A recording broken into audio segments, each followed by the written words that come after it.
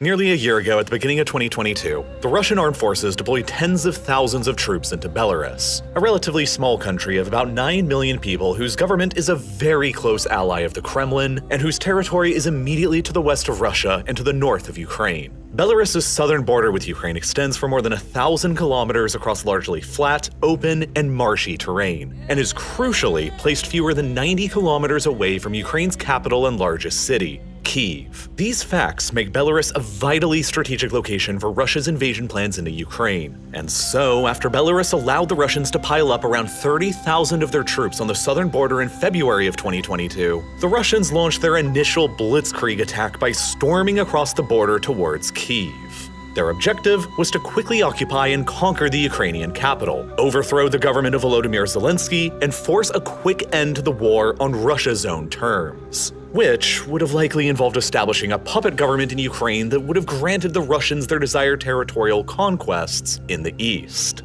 But of course, that's not how things ended up turning out. Ukrainian resistance was significantly fiercer than the Russians had anticipated, while the Russians' own logistics, planning, equipment, and morale proved significantly worse than they initially believed. After suffering thousands of casualties and failing to capture Kyiv, the surviving Russians withdrew back across the border towards the safety of Belarus, and left a path of scorched earth behind in their wake, like in Bucha, where hundreds of civilians and prisoners of war had been hastily shot. But Russian missile systems and artillery based within Belarus have continued to bomb targets within Ukraine throughout the months of the war that have followed. And now it appears that yet another Russian attack from Belarus against Kyiv may be building and coming very soon. Western satellite images have revealed increasingly concentrated military activity within Belarus near to the Ukrainian border. It's now estimated by Western intelligence that around 20,000 Russian troops have entered the country once again and are massing in the south near the border with Ukraine. Railways from Russia have been flowing through Belarus with military hardware and equipment, and brand new roads are being sliced through the forest towards the border. These are all troubling signs that could be pointing towards a second Russian attack from Belarus on the Ukrainian capital nearly a year after the first attempt failed. And there are fears that this time, the Belarusian army itself may be joining in alongside the Russians in the attack. But if that's true, why has it taken this long for Belarus, a nominal ally of Russia, to formally join the Russians in the invasion of Ukraine? Why has Belarus continuously granted the Russian military safe passage through their country and access to their bases to attack Ukraine from, without formally committing their own troops alongside them? And why might that all suddenly be changing now? To answer those questions, we just have to go back a couple years to the events that took place in Belarus during 2020. But in order to understand those events, you have to understand a bit about the man who rules over Belarus. You see, ever since the collapse of the Soviet Union back in the early 1990s, Belarus has only ever been ruled by a single man, Alexander Lukashenko. He came to power in the first and only free election ever to be held in Belarusian history in 1994, and is claimed to have won every single election in the country ever since, a claim that much of the rest of the outside world ardently disagrees with. He has self-identified as the last dictator in Europe, while his regime in Belarus has often been considered as Europe's most heavily authoritarian. His ideology and goals have been to effectively preserve Belarus as a miniature surviving version of the Soviet Union. Large amounts of the Belarusian economy are still owned by the state. The flag used by his regime is essentially the same one that was used by the Belarusian Soviet Socialist Republic, with the only significant modification being the removal of the old hammer and sickle. The regime has sidelined the Belarusian language in favor of Russian. Both are technically official languages of the state, but by 2020, nearly 90% of children in Belarus were attending Russian language schools, and Russian remains the dominant language in nearly every aspect of public life, making it really the de facto language of the country. According to a Belarusian government study from 2009, only 12% of the Belarusian population actively used the Belarusian language at all, while the overwhelming majority used Russian. The Belarusian State Security Service even kept its old name and acronym from the Soviet era as well, the infamous KGB. Freedom of the press and civil liberties are each low, as insulting Lukashenko personally is punishable by up to a 5-year prison sentence, while criticizing the Belarusian government from outside of the country is punishable with up to a 2-year prison sentence. In 2021, Reporters Without Borders ranked Belarus 28th from the bottom out of all the world's countries on press freedoms, nearly on a par with Taliban-controlled Afghanistan. And in addition to that, Belarus is also the final country in Europe to continue administering the death penalty for crimes, most often carried out by a single gunshot to the back of the head. More than 30 years now after the collapse of the Soviet Union, Belarus remains a pocket of Soviet-era authoritarianism in the center of Europe. And that means that, consequently, Lukashenko has kept his Soviet-nostalgic authoritarian regime very closely aligned with the similarly authoritarian and Soviet-nostalgic regime of Vladimir Putin in Russia. And that's why in 1999, Belarus and Russia signed a treaty that established what's known as the Union State between them. The original goal of that treaty was to eventually unify both Russia and Belarus back into a single new state. A sort of first step towards rebuilding something out of the Soviet Union's many shattered pieces. And in the decades ever since, there have been a lot of attempts to move closer towards that goal. Russian and Belarusian citizens are each allowed to freely travel, live, and work in each other's countries as if they already are a unified state. The Russian and Belarusian armed forces frequently conduct joint military exercises together, while their officers are often trained together in the same schools. There have also been talks going back decades now of establishing a common currency between Russia and Belarus, like the euro in the European Union.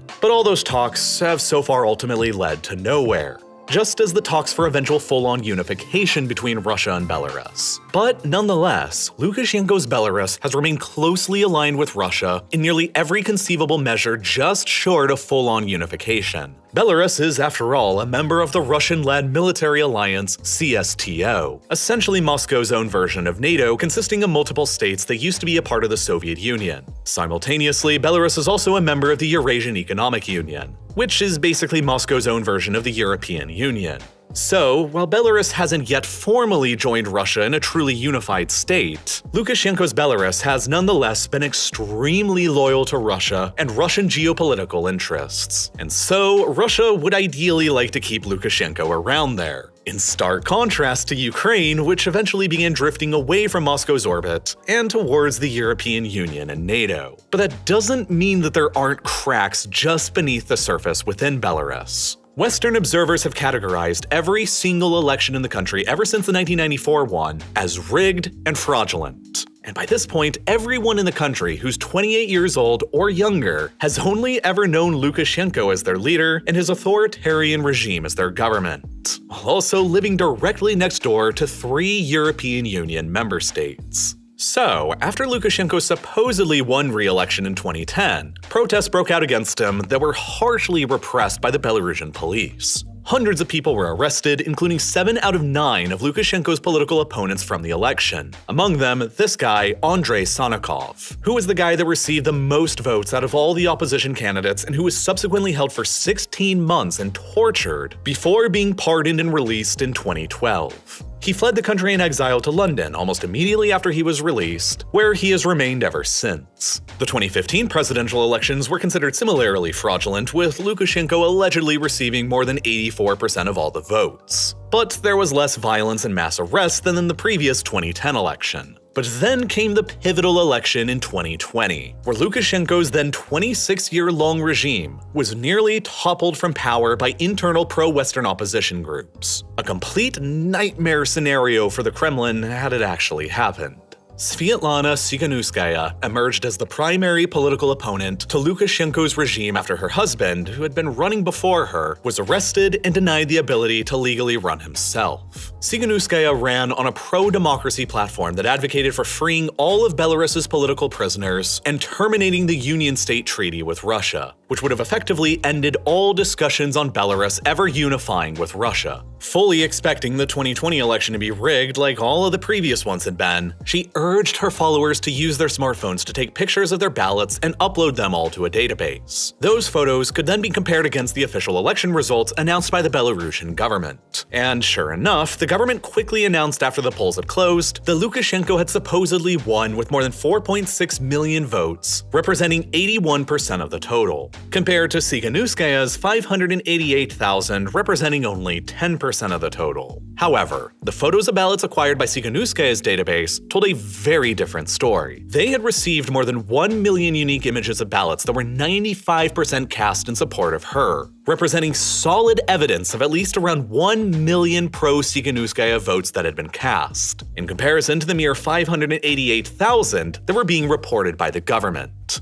And that's not to say anything of the votes that were cast in her favor that weren't photographed and sent to the database. The Belarusian government's fraud in favor of Lukashenko was by then obvious to everyone in the country, and so the biggest anti-regime protests in Belarusian history exploded. After her husband was arrested again for campaigning on her behalf and faced more than a decade in prison for allegedly plotting to violently overthrow the Belarusian government, Tsikhanouskaya decided to not take any chances and fled the country in exile, at first to Lithuania and later to Poland. She claimed to have won the election with more than 60% of the votes, and has continually ever since led the United Transitional Cabinet in neighboring Poland, calling for the peaceful step-down of Lukashenko from power and the transition of Belarus towards a democracy. Meanwhile, the European Union, the United Kingdom, and the United States all subsequently refused to recognize Lukashenko as the legitimate acting president of the country, effectively and finally recognizing him as a de facto dictator. More than 500,000 Belarusians, more than 5% of the country's population, took to the streets across the country in protest demanding Lukashenko's immediate resignation. The whiff of revolution was beginning to fill the air, and Lukashenko decided to respond quickly and aggressively to quash it. Lukashenko called on the Belarusian police and army to attack the protests. More than 30,000 arrests were made, and more than 1,300 of the prisoners were injured. 10 more of them were killed, while more than 1,000 of the people arrested reported instances of torture and abuse at the hands of the police.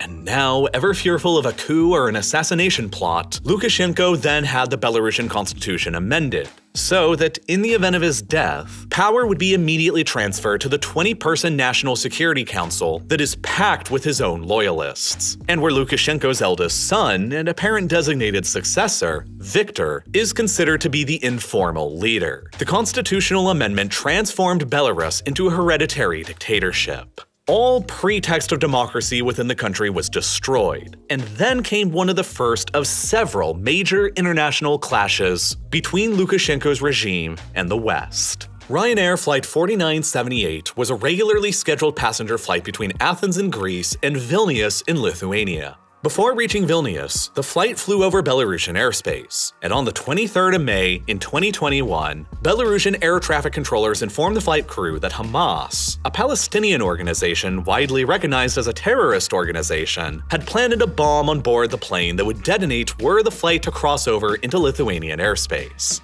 In reality, Hamas had nothing to do with it, and the bomb didn't actually exist. But under the threat of being escorted by Belarusian fighter jets, the flight nonetheless redirected towards the airport at Minsk, the Belarusian capital. And once there, Belarusian police quickly boarded the plane and arrested a well-known Belarusian opposition activist and journalist who was on board, Roman Petrosevich, along with his girlfriend, who was later sentenced to 6 years in prison for allegedly inciting social hatred. It was a deliberate act of state-sponsored air piracy and terrorism to capture a Belarusian dissident journalist who is critical of the regime, and a harsh response from the West could no longer be contained. The European Union passed fresh sanctions on Lukashenko's regime and banned all Belarusian airlines from European Union airspace. And Lukashenko decided to retaliate by generating another fresh crisis. In July of 2021, he threatened to, quote, flood the EU with human traffickers, drug smugglers, and armed migrants. Belavia, the Belarusian state-owned airline, then began increasing the number of connections into Minsk from countries across the Middle East, like Iraq, Syria, and Turkey. These connections were also accompanied by a state propaganda campaign promoting tourism to Belarus and guarantees of safe passage from Belarus to Germany, one of the most popular final destinations for migrants to reach from around the world. As many as 8,000 desperate people were deceived by this campaign and flown into Minsk from all of these countries, given wire cutters and axes, and then bussed towards the European Union borders with Poland and Lithuania, where they were then given instructions by Belarusian authorities to cross. Poland and Lithuania refused their entry and deployed soldiers to the border, while the Belarusian authorities policed their own side and refused to let any of them back into Belarus, continuing to attempt and push them into the European Union. The situation quickly devolved into a humanitarian catastrophe, with thousands of desperate people stuck in a no-man's zone between the EU borders on one side and the Belarusian authorities on the other, representing one of the largest incidents of state-sponsored human trafficking in Europe. Poland, Lithuania, and Latvia accused Belarus of waging a hybrid warfare campaign against them, and they all agreed to construct a massive border wall along their mutual borders with Belarus, while additional financial sanctions and pressure were placed on Lukashenko's regime to attempt and punish his policies. And conversely, Russia continued to recognize Lukashenko as the acting president and only doubled down on their support of him, which, in essence, left Lukashenko with only the Russians for major international support and backing of his regime. His dependence on Russia to remain in power increased dramatically, and that was the leverage the Russians would use on him a year later when they used Belarus as their highway to invade Ukraine across. Lukashenko simply wasn't in any position to tell the Russians no to basically any of their demands. If he hadn't granted the Russian army military access through his country to attack Ukraine from, the Russians could have abandoned their support for his floundering regime that isn't recognized by anybody in the West, leaving him to essentially fend for himself against his own people and the pressure coming in from the pro-democracy exiles in Poland and Lithuania. Or they could have also potentially just liquidated him and replaced him with someone else who would be more open to the Kremlin's desires. Because, you see, the only thing really keeping Lukashenko in power in Belarus are the Belarusian armed forces, which remain largely loyal to Lukashenko personally. But compared to the Russian or even the Ukrainian armed forces, the Belarusian armed forces are vastly inferior. Military service in Belarus is compulsory for all men in the country who generally serve an 18-month term. Because of this, the Belarusian armed forces and reserves are almost entirely made out of conscripts instead of professional volunteers. It's estimated that there are currently around 344,000 men in the reserves and 62,000 additional active duty troops in the armed forces. But Western intelligence currently estimates that as few as 10,000 of those active duty troops are actually combat ready and immediately able to carry out offensive operations. That's not very many. And to make matters even worse, they are nearly universally equipped with old Soviet-era weaponry and equipment that is by this point at least 30 years old, if not even more. This is a force that could not possibly withstand an assault from the Russians, who, despite all of their failings in Ukraine so far, still have hundreds of thousands of combat-ready troops that could quickly cast aside the 10,000 combat-ready Belarusians if they resisted. But they won't resist because Lukashenko is aware of his own vulnerability. And because of that vulnerability, he also doesn't want to commit those precious few troops into a war in Ukraine, where many of them are likely to get themselves killed. After the first Russian advance on Kyiv from Belarus failed in early 2022, the Ukrainians learned their lesson and began covering the entire border region with landmines to deter any future offensive coming from the same direction. Were Lukashenko to commit his 10,000 poorly equipped, combat-ready troops to a new attack into Ukraine with the 20,000 Russian troops in the country, it is likely that they would suffer high casualties. And the higher rate of casualties they suffer, the less Belarusian troops would be available at home to safeguard Lukashenko's fragile grip on power from slipping. It's further likely that the Belarusian population would not accept high levels of casualties and long trains of their boys coming back in body bags. Belarus is a country that has long maintained an official policy of neutrality and pacifism, largely owing to its horrific experiences during the Second World War. Located precisely in the center of the bloodlands of Eastern Europe wedged in between Hitler and Stalin, Belarus suffered a higher percentage of their population lost in the war than any other country in the world did. Some 25%, or 1 in 4, of all Belarusians were wiped out in a matter of 4 years between 1941 and 1945. Belarusian civilians have never wanted to experience the horrors that can be wrought from warfare ever again. And as a consequence, the British think tank Chatham House found last year that 79% of Belarusians believed that the deaths of their soldiers in Ukraine would be an unacceptable cost for their country to bear. Lukashenko's refusal for nearly a year now to send Belarusian troops to fight alongside of the Russians in Ukraine has therefore bought him a kind of goodwill with many Belarusians that would become immediately soured were he to change his mind and send them in anyway.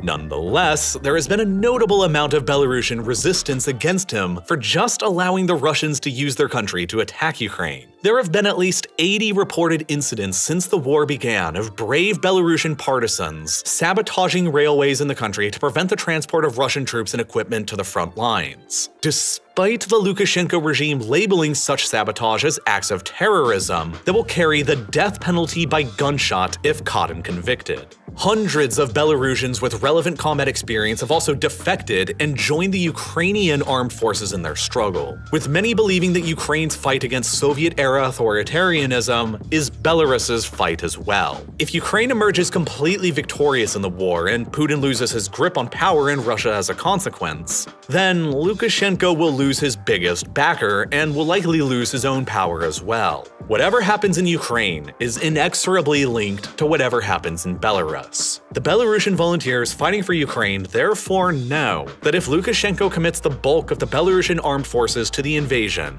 that Belarusian will be fighting against Belarusian on the soils of Ukraine. And the move will most likely backfire catastrophically for Lukashenko himself. It seems illogical when knowing that how unpopular it would be and how it could easily destabilize his entire regime, that Lukashenko would still send troops in to attack Ukraine alongside of the Russians anyway.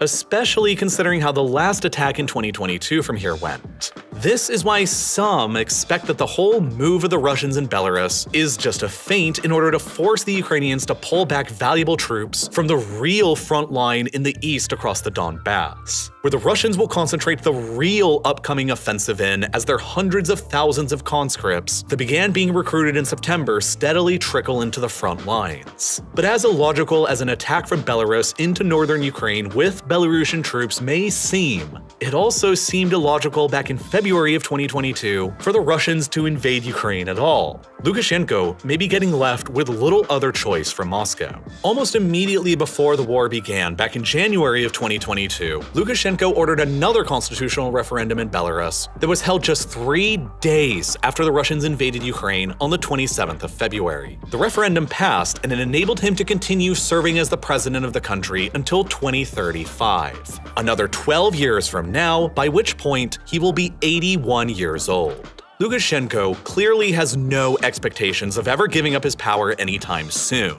But the referendum also further binded his regime to the whims of Moscow. They formally renounced Belarus's long policy of neutrality and granted the Russians the right to station their nuclear warheads within Belarusian territory, specifically aimed as a counter if NATO ever deploys nuclear warheads to Poland or Lithuania. If the war in Ukraine continues going worse and worse for Putin and the Russians, they may end up feeling that as a desperate final gamble, it would be worth it to drag the small and beleaguered Belarusian armed forces into the war as well as one last throw of the dice. It's a bad idea, and it would almost certainly result in the collapse of the Lukashenko regime in one way or another, either by a toppling from the domestic pro-democracy activists in Poland, or by being finally absorbed into Russia outright. But if Lukashenko is left with no other choice from Moscow, then it becomes his only choice, and it'll be anybody's guess where the chaos that will lead Belarus from there. The Soviet Union may have formally ceased to exist in 1991, but its collapse is still taking place right before our eyes in 2023. The fate of Eastern Europe for generations to come literally hangs in the balance over what will happen over the coming few months. Nearly all across the board, Vladimir Putin's strategy of conquering Ukraine and forcing Europe into looking the other way is floundering. Across 2022, the Russians artificially cut their vast deliveries of natural gas through pipelines to Europe that are ordinarily used to fuel European industries and heat European homes throughout the winter. Putin's gamble was that a cold winter without Russian natural gas supplies would lead to freezing European households, which would lead to a spike in natural gas prices that would ruin European industries that usually rely on cheap natural gas as their primary fuel to manufacture products. If that had happened, it would have almost certainly catapulted the European Union into a deep industrial recession and generated domestic unrest and opposition to continuing support for Ukraine in the war. But that's not what's been happening at all. Quite contrary to Putin's hopes, Europe is currently experiencing one of its warmest winters in recorded history. Latvia, Lithuania, Belarus, Poland, Czechia, Denmark, and the Netherlands all just experienced their warmest January day ever on record, along with more than 900 different towns across Germany, where temperatures have been more similar to springtime conditions than usual winters. Natural gas usage to heat homes has correspondingly been lower, and natural gas prices have largely returned back to their pre-war levels. This unprecedented heat wave in Europe may be saving the continent from Russia's energy blackmail this winter, but it also portends a more long-term, disturbing future, where the European continent's winters are permanently warmer than they have ever been in the past, with all of the corresponding economic, health, and societal damages that that'll entail. Global climate change is one of, if not the, greatest crises of the 21st century, and it's within all of our best interests to try and see it solved before it's too late. I've always been interested in doing whatever I can to help by carbon offsetting my own emissions, but I was always skeptical of that industry and never really participated until I got contacted by today's sponsor, Wren. Everybody's lifestyle in the modern era emits an amount of CO2 into the atmosphere that is contributing, big or small, to the overall global climate crisis. But Wren is a simple and effective way to make your own personal difference. By answering a few quick questions about your lifestyle, they offer you an easy way to calculate your own carbon footprint, and then show you how you can reduce it by funding a diverse mix of carbon reduction projects like tree planting, mineral weathering, or rainforest protection. And what I personally love the most about Wren is that whenever you sign up to make a monthly contribution to offset your carbon footprint, they'll send you monthly updates from each of the projects that you support so that you get to see exactly what your money is being spent on, complete with photos and details on every tree planted, every acre of rainforest protected, and every ton of carbon offset. And as someone from California with direct family members in the state who've been forced to evacuate their homes due to approaching wildfires, I've been particularly interested in their project supporting biochar in California, which is aimed at preventing future wildfires in the state by removing dead and flammable trees and turning those dead trees as biomass into biochar, which serves the additional benefit of keeping carbon out of the air for thousands of years. All in all, it'll take a lot from all of us to end the climate crisis, and Wren is what I'll be using going forward for all of my own personal carbon offsetting, and I think you should too. Doing all of this probably costs a lot less than you think it does, and it's even less considering that when you click the button here on your screen right now, or head to the link down in the description below, they'll actually pay to offset the first month of emissions for the first 100 people who sign up. It's a great way to genuinely help fight against the climate crisis and help support real-life lore at the same time, and as always, thank you so much for watching.